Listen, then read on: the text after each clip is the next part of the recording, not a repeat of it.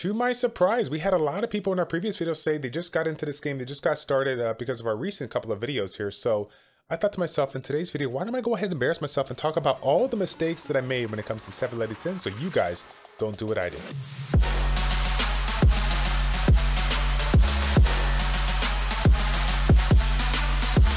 What's going on, everybody? It's Childish. We're back at it again, coming at you with another video for 7 deadly sins. As always, folks, thank you all so much for tuning in. Before we get into the content, before I embarrass myself, I do want to let y'all know we do have a room in the Discord channel.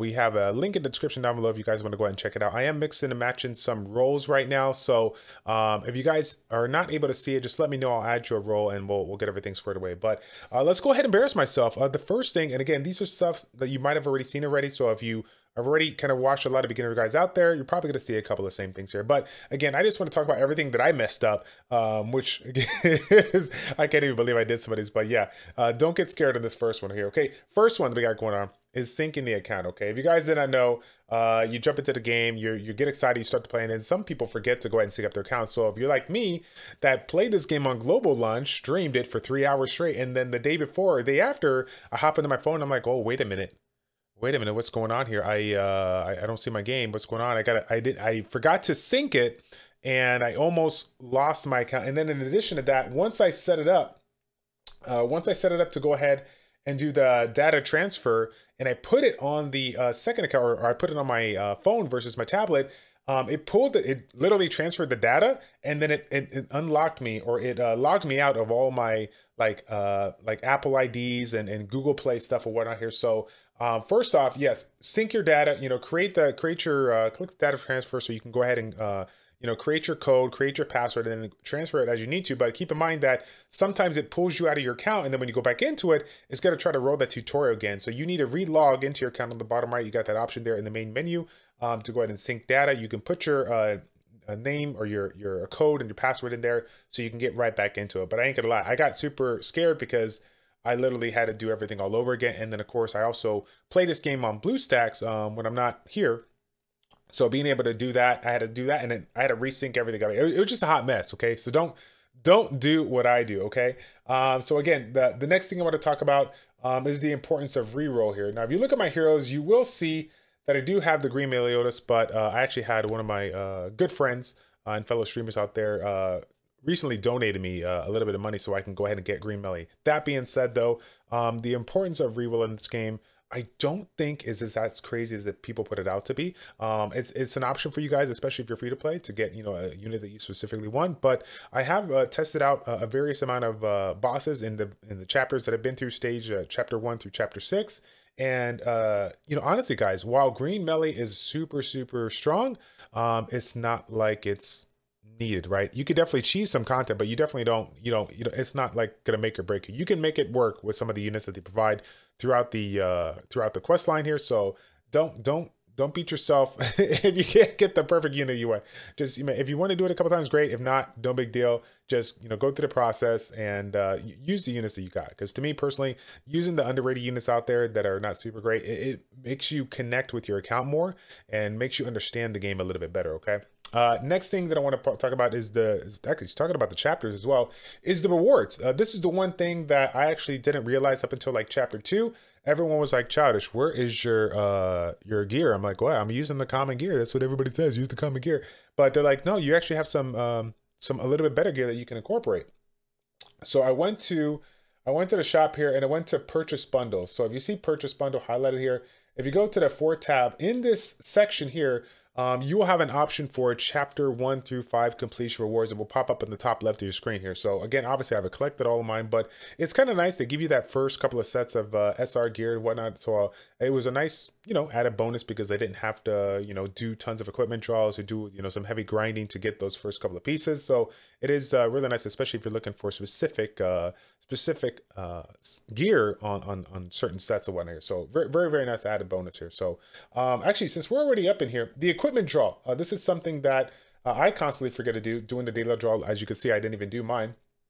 This is a great way to go ahead and get yourself a couple of random pieces here, you know, raring from whatever rare SR, SSR.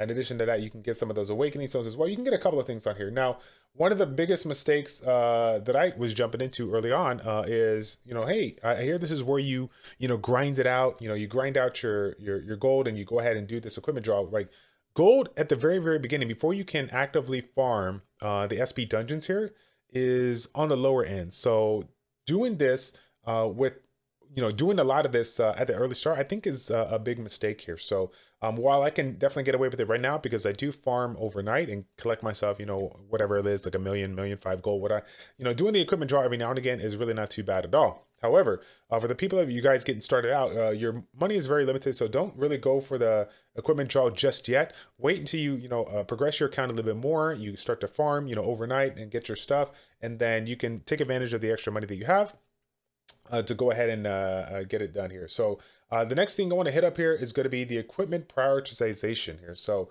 if you go into you're starting to get all this equipment, you go into your guy and you're like, okay, well, what do I use? What do I want to invest in, right? So obviously King Arthur this is not going to make too much sense here, but I think this is actually a mistake. This is why I want to show this here. So when it comes to the quality of the equipment, you know, there's three big components that are going to make a very, very big difference on the combat class. That's going to be your HP, it's going to be your attack, and it's going to be your defense in that order here. So one thing that I want to point out here is that if you're a new player, you know, obviously all these different items here, they're going to have these, you know, flat stats, you know, the attack, defense, attack, HP. And if you're coming from someone where you're like, wait a minute, bro, what's going on here? Where is my percentage-based stuff? The percentage-based stuff is going to be coming from your set bonuses. So early on in the game, I gotta put the recommendation out there that even if you don't get, like, you know, super nice items, you know, rare SR, SSR, that is not important. What's important is taking advantage of the set bonuses so that you can improve your overall stats and therefore improve your combat class. So for example,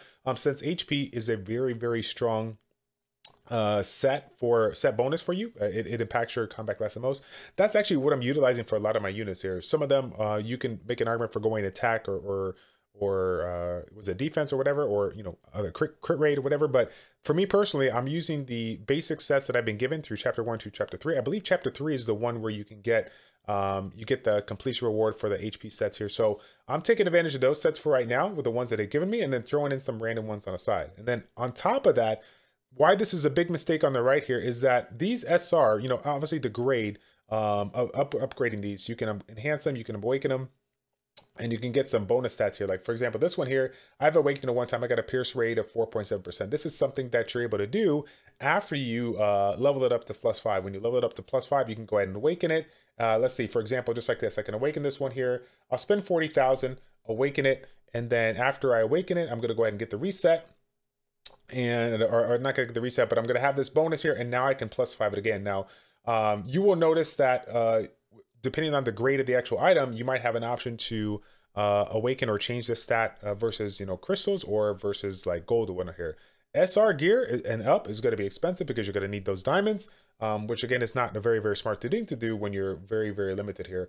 That's why, you know, utilizing the super low, like the ultra common gear, the rare gear, stuff like that, that's going to be a better option for you on the right, because even though on the left side, you get a lot of value when you're upgrading those main stats here, on the right side, you're not going to see as much value here. So if you go ahead and you know, get yourself a couple of easy, you know, like low grade stuff here, you're going to be able to save a little bit of money investing into upgrading it, because you're going to get, you know, you're going to be able to focus on some of those key stats that you're looking for. So for example, if I'm taking a look at my attack here, actually I can't show it right now, but like you can tell right here on this item, I'm when I awaken it, I'm go ahead and, you know, I'm trying to improve the attack. Obviously I put the crit chance in there, I kept it, but you know, those percentage stats can add up, you know, especially if you bring this like to a tier 5, right?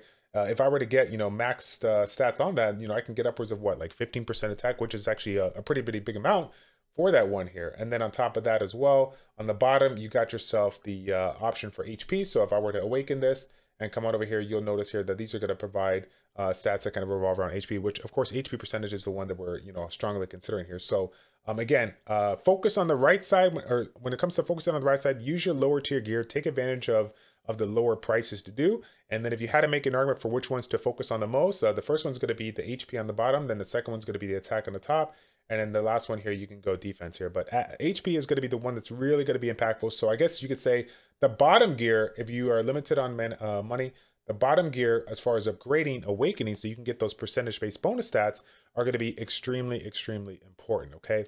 Speaking of importance, let's go ahead and talk about the importance of food. So food, for one, was a thing that I truly didn't understand when I first got started. And I soon realized that it's outrageously impactful when it comes to the bonuses that you can collect here. So the bonuses, if you guys haven't seen them, they can range from a wide variety of stuff. They can benefit you from giving yourself, you know, some overall better offensive stats. They can benefit you from in the PvE side as well, allowing you to gain more gold when you're farming, or you can get yourself a little bit of bonus on your combat class if you're trying to get the first turn, right? If you guys don't know, combat class or CP, right? Depending on where, you know, who you're fighting, right? If you have whoever has the higher combat class is going to be the one that's get the first turn. So if you're sitting here, you know, attacking a specific boss stage or whatnot, right? That is being very troublesome to you. And you're like, oh my gosh, I'm just that much more close. What can I do? So if we take on one of our quests here, click on it, and then we take a look at our setup. Obviously, this one here, we have a ton of we have a ton of CC, right? We're not worried about it, but you can go over here on the middle right there, click that eat a dish, and you can take a look at the items that you've collected either through the quest line or the ones that you've made in the tavern here, and take a look at what these things can provide for you. So here, we got a regeneration rate bonus with affinity if you decide to gift it, or if you decide to use it in a battle, we got that regeneration rate. We got a crit defense bonus over here. What do we got? I know we got one. I think it's this one right here, Milk a Sharper Combat. This is a huge one right here. Combat class by 10%. 10% can mean everything when it comes to depending on where you're at, right? If that 10% is enough to get the first turn, you can drastically change the outcome of the match here. So again, very, very important, guys. Take advantage of it, and then keep in mind that while you're going to be able to get some of these through the quest line that you're going through, you can also hop on over to the different towns and whatnot here. And the towns are going to have those material shops that you can purchase specific items for your food. And depending on what level you have on the friendship will determine what kind of specific foods you can get, especially some of those you're going to need for higher quality quests. But overall, I mean, it's a very, very important thing for you to do. Definitely don't want to miss it here. So I get the last thing that I want to talk about there is the town friendship. Now, when I was pushing through the content, I was like, okay, it's whatever. Like, I'll do it and I'll be, you know, I'll just kind of blow through it. And, you know, if I level it up, you know, go figure. Now, Vanya was like the first one that I think for a specific quest, it required me to have like Vanya level 3, right? And so after I got level 3, I was like, okay, no big deal. I'll just kind of do the remaining stuff and not really worried about it. Well, again, talking about the items that you can purchase in the equipment shop and the material shop, you actually can get a lot better stuff if you are at the higher amount there, at the higher level here. So again, I think it's a very, very important to point out there. While it may not be super important to do right at the start of the game, this is definitely going to assist you if you decide to focus on this versus just pushing through the quest line. Some people want to go through the quest line as fast as possible, get through chapter 6 and be done with it. Some people want to take their time and get every quest done here. Whatever way you do, just keep in mind that if you do take your time and go back to it, then you're going to be fine. And you're going to be able to collect, purchase some of these items that you would not normally collect depending on what level you're at here. So again, like I said before, if we're talking about those equipments, right, and making sure that you have the set bonuses that you can collect here, having those chapter 1, chapter 2, chapter 3 maxed out at level 5, being able to collect whatever items you want is going to be really nice, because again, that gives you more options for getting specific gear for the specific slots that you need to get the set bonuses. So those are some of the things that I definitely messed up with when I first got started here. Lord knows I'm going to make a ton of mistakes when it comes to PvP, but that's going to be for another video. Again, obviously this is not everything that generally is a mistake made when it comes to this game. But if you guys can do me a favor, you're still watching this video, talk about all the things that you've learned along the way. Talk about some of those common mistakes that you've seen new players make in 7 Deadly Sins. Leave a comment in the comment section down below.